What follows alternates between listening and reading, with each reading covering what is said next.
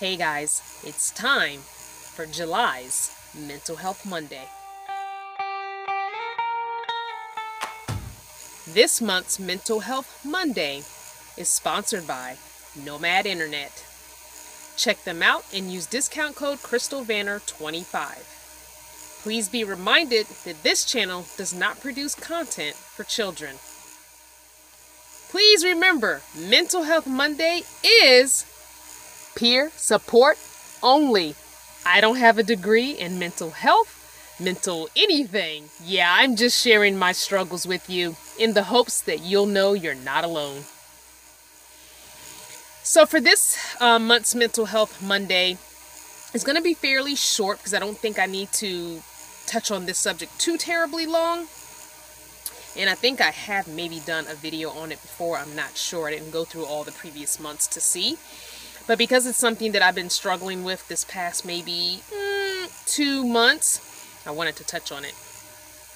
I wanted to touch on the invisible mental health illnesses and physical illnesses.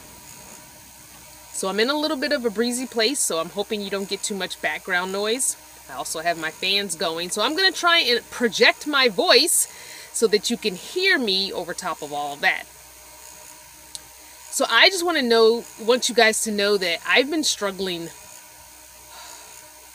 big time with my anxiety over the last 2 months. Now, I feel like a lot of people who watch me on YouTube, maybe see a post on Instagram, I feel like they kind of don't believe that I struggle with stuff, that I'm just making stuff up just for the sake of making it up. I don't understand who would do that. I'm sure there are people who would. But I ain't the one. I don't have time for that. I have so much going on in life that I don't have time for that. And it doesn't help me. I'm not making any money by doing that. I'm not gaining anything by doing that, so it's kind of purposeless to make it up. I feel like a big struggle of my anxiety for me the last maybe month and a half to 2 months has been frustrating because even the people closest to me don't get it. And I kind of feel like because they don't really have any kind of diagnosed mental illness or mental health issue, they either really seriously don't get it, or they're really just being, oblivious to the fact that I'm telling you that I'm struggling with this and that it's really real. So much to the point that I wasn't eating for a few days. My stomach was literally in knots from the anxiety.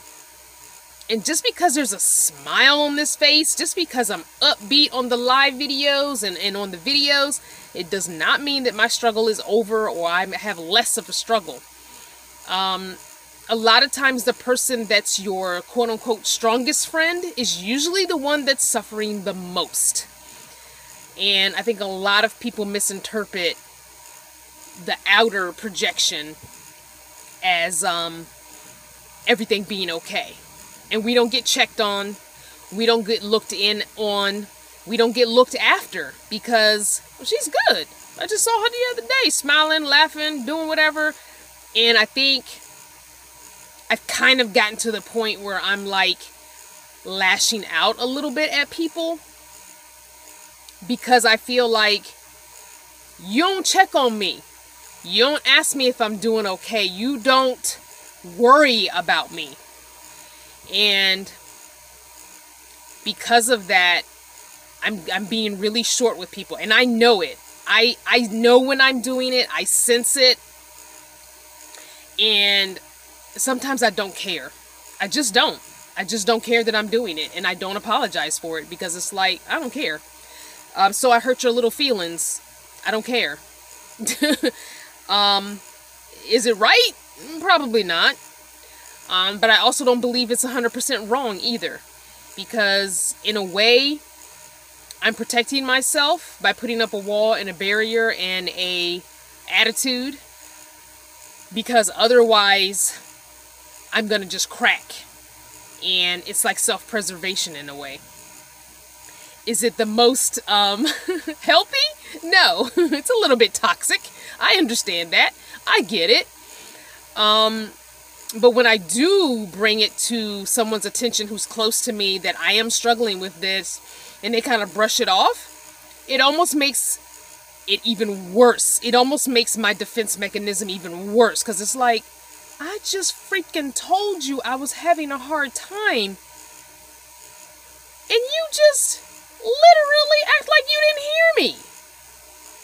So then it's like, oh, okay, bet.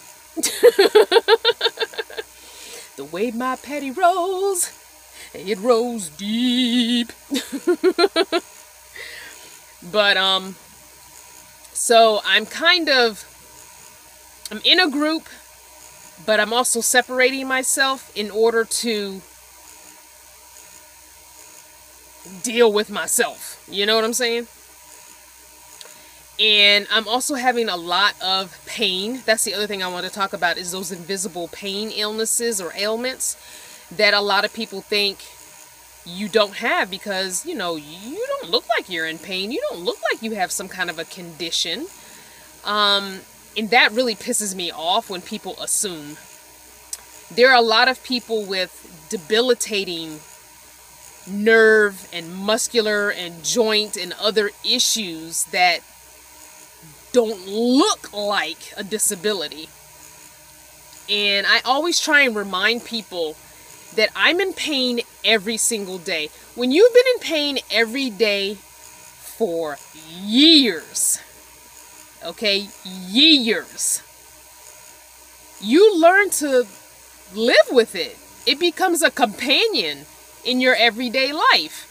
So you're not gonna look like you're in pain because you've grown accustomed to being in that pain. Now, are there going to be times where the pain is so incredibly bad that maybe you just don't do as much as normal? Of course. Are there going to be days when the pain is completely better or way less than normal and you can do a little extra on those days? Of course. But to look like you have a physical disability in order for people to understand when you say no to something, or you don't feel like doing something, or you just want to be alone or lay around, or whatever excuse it is that you're giving them, or whatever reasoning you're giving them, for them to then be and have an attitude about that is frustrating as well. So to tell people, you know, I'm in pain every day, it's just the level of pain. There's never a day that I'm not in pain. And I legit only sleep about 5 to 6 hours. That's it. That's all my body allows. On good days. To me, that's like 8 to 9 hours, honestly. So if I can get that straight 5 to 6, I'm good. Most days I am awake before 5 o'clock. Am I up and moving? Not at all. But I am awake. I'm doing work on the phone or the tablet or computer maybe. Or I'm just laying there dealing with the thoughts in my mind. I'm going over what I would like to get done that day. Or I'm just laying there in pain, stretching out muscles, rubbing an aching spot or what have you. So for people to not see that you're struggling mentally and physically, and for those closest to you to not have that empathy or acknowledge or care for you because they don't deem your condition worthy enough to warrant that extra amount of attention or checking on, You know, I feel like if I had a cane or a walker or a wheelchair, you know, people would be more concerned. If I was on some kind of medication or in and out of doctors or, you know, something, I feel like there would be more concern from those closest to me. And the reason I'm saying closest to me is I'm not expecting this from people who don't actually know me. I'm not expecting this kind of care from people who I don't talk to on a regular basis and explain to them what's going on with me. I'm not expecting that from them. So if you're like me and you have people in your life who just don't believe you, who think you're a hypochondriac, because that was a big deal for me growing up. Oh, you're just a hypochondriac, you're faking it. I've lived in this constant pain since puberty. And it got to the point where I just stopped saying anything about it because I was always labeled as faking or hypochondriac. So I've just learned to suffer in silence. So if you are one of these sufferers in silence, I want you to know you're not alone. I want you to know that we can be our own best friend or worst enemy when we do that. And honestly, sometimes we have to continue to voice as loud as possible to those who we call family and friends what's going on with us. And honestly, if they don't get it, and if they really aren't trying to be there in a way we need them to be there, it might be time for their season to be done. What's the saying? A lot of people are in your life for a reason or a season. Maybe their season and reason is done. Not saying you got to start cutting people out of your life. Give them a chance. Give them a chance, even if you have to write it out, because I know sometimes for me it's hard to voice my opinion in a back and forth conversation over the phone or in person, because a lot of times the person is already thinking about what they're going to say to rebut what I'm saying. So writing it down in a letter, maybe having them read it when you're not around is better. Writing for yourself in a journal, documenting your mental illness, your pain in a journal, and maybe letting them read that so they can see, look, this is the course of the last few weeks or a month. I want you to see what I've been going through. I want you to see this is not just something I say to say. But however it's going to work for you, get into therapy if you need to. I'm really considering how I can get back into some kind of therapy. At least a couple times a month is just a check-in, just to have someone that I can get this out. And that's really why I do these Mental Health Mondays, because this is like my way of getting all of this out, just spilling it out without being interrupted, spilling it all out so someone hears me.